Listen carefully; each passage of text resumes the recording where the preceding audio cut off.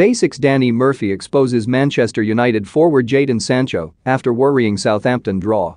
Danny Murphy said Manchester United's work rate against Southampton was shambolic and singled out England international Jadon Sancho for criticism after the 1-1 draw at Old Trafford. United's inconsistent season continued on Saturday as the team dropped 2 points at home to Ralph Hasenhüttl's Saints.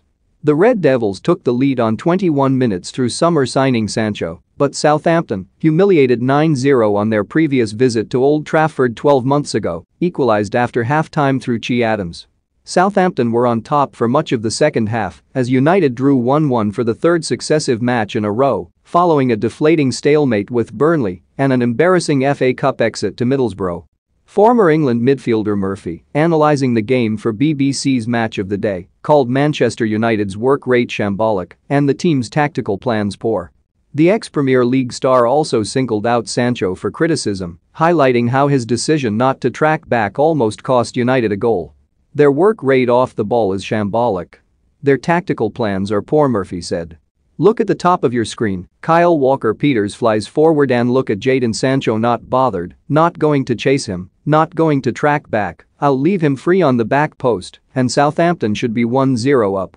That happened time and time again. It's basics and you just can't do it. Murphy added. The worrying thing is Manchester United keep getting worse. They're not getting better.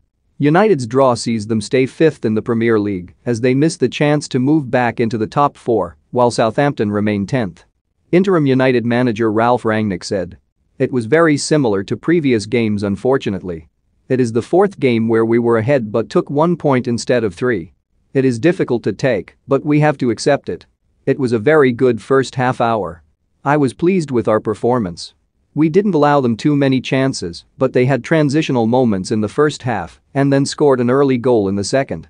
Then it was an open game, each team had chances. We had the clearer chances to win, but right now we are struggling to keep our composure and the structure for more than the first half. Paul Scholes backs shock choice for Manchester United job. He'd be a good fit. Mauricio Pochettino wants Man United to complete £130 million signing if he becomes manager. Gary Neville says Man United broke every rule in the book during Southampton draw for more